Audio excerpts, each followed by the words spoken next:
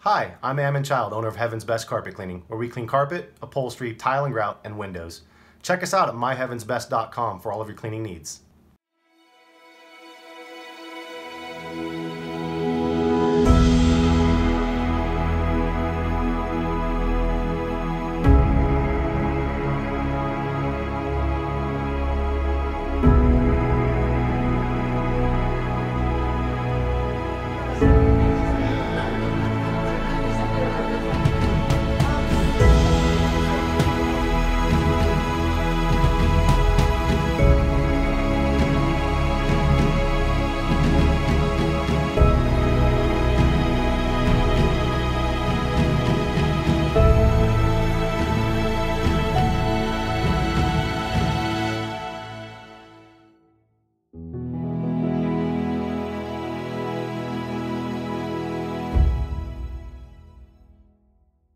I was 16, and You were 16? yes, and I was one of those lucky people who got to go to an art school during the summer, and I went to Washington State University, so I got to study with the professors up there, which then encouraged me in my own art. And so my whole idea and direction that I was going to go was going to be a probably advertising, going to commercial art, this type of thing.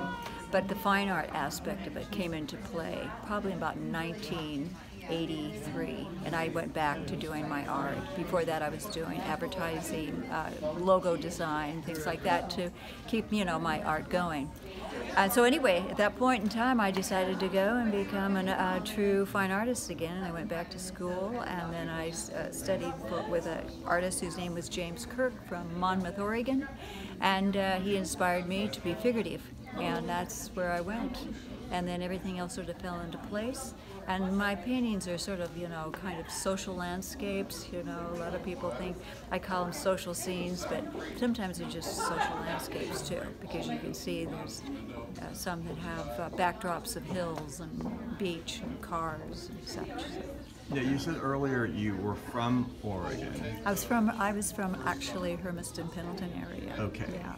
And what's your connection to the Attic Gallery? When I got out of school in 1980, she saw my work. And I was doing watercolors at the time, those brilliant ones I was talking to you about. And she gave me a call and said, I'd love to represent you. So I came to see her, and at that point I think I was 31 years old. So.